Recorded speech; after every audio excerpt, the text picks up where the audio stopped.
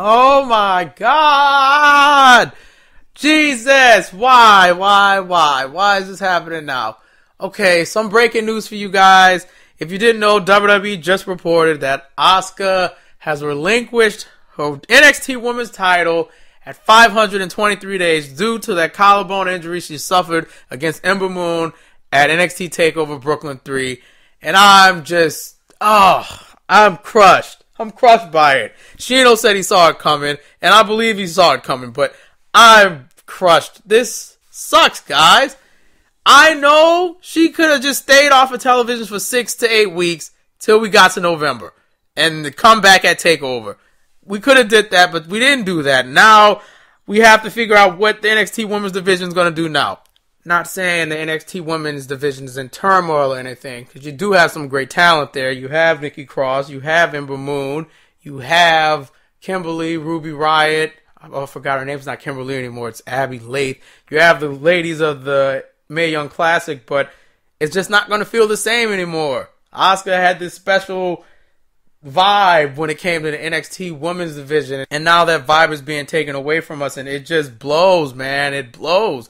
And I wish her a speedy recovery, but I know if she's not being used on TV, she could have stayed at home for 6 to 8 weeks or however long and just come back at TakeOver. But no. I know injuries aren't nothing to mess with, but man, could you imagine the winner of the Mae Young Classic builds up as this awesome woman. She's just winning matches left and right. She's also undefeated. And then she's about to get a match with Asuka.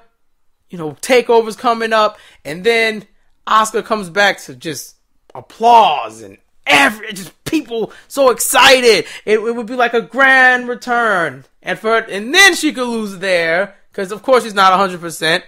And the new lady takes over the NXT Women's Division. But I understand they have a show to run. And they can't do that. But that's just a nice fantasy I would have. But here's WWE's official statement on what's going on with Asuka. Weird, they don't mention the injury at all. And here's their words. After a dominant performance and historic 500-plus day reign as NXT Women's Champion, the Empress of Tomorrow looks to her future for new opportunities in WWE, though no specific details are known at this time. Man, this blows, y'all. This blows. There have been reports that Asuka has been talking to Daniel Bryan or Kurt Angle, and someone reported that Asuka's going to Raw. I feel like she'd be more protected on SmackDown Live, but Vince wants what Vince wants, and if Vince wants on Raw, she'll be on Raw. I don't think it'll be a good fit, but maybe it could be. I could be completely wrong about this. Asuka has relinquished her NXT Women's Championship. This blows. I'm pissed off about it, because, man, if they would just let her rest, she could have came back and had one more match at TakeOver. I know I'm probably being selfish about this, but I'm gutted by this, y'all. I'm gutted by this.